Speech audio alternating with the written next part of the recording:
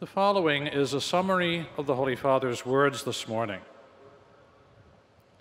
Dear brothers and sisters, in our continuing catechesis on the Acts of the Apostles, we now consider how a new stage in the spread of the gospel occurs.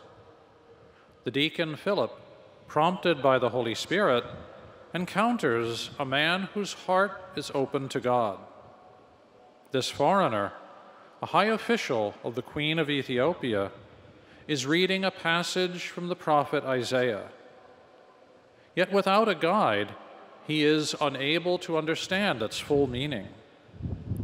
Philip explains to him how the Old Testament prophecies reach their fulfillment in Christ.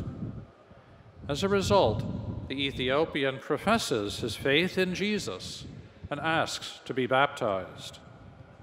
From the baptismal waters, he emerges no longer a stranger, but a member of the body of Christ.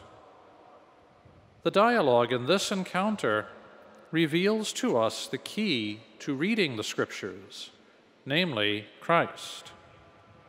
Let us pray that the Holy Spirit will strengthen all the baptized to follow the example of Philip in bearing witness to the saving power of the gospel and bringing others to Jesus.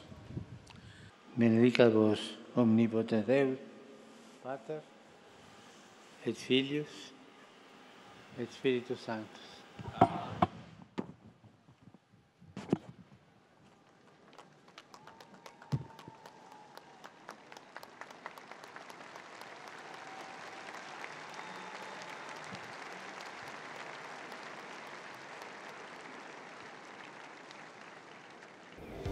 For 15 years, we've been bringing you the latest news here from these streets, and we want to continue to grow and give you more services, but we can't do it without your help.